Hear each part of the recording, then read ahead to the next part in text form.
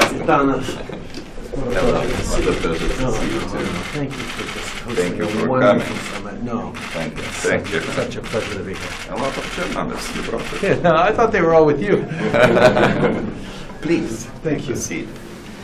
So far we have very productive meeting, and this was my wish that we are not only united, but we are able to take the decisions, and we have this decision making.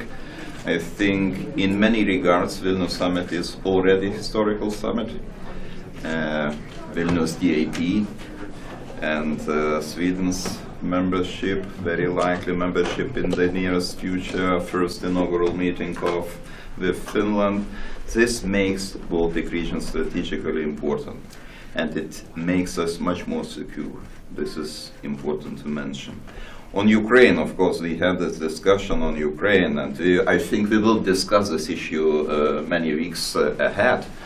But I think it was a step forwards regarding Ukraine, because now our Ukrainian friends can see the procedure. Before that, it was just this empty formula about the open doors. And now they know where to look for these doors. And I hope that this invitation, of course related to some conditions, will show the pathway to the full integration. Welcome and really appreciate your decision regarding the embassy.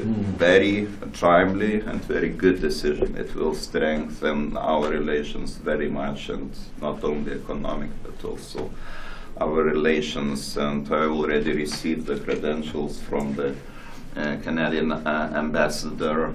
And I would like to ask you about the plans, about the intentions in Latvia, because this is important for the Baltic countries to have these brigades dedicated from our EFP countries. So probably, Justin, you could tell us a little bit more about that. Absolutely. Well, first of all, thank you, Gitanas, for welcoming us here to Latvia.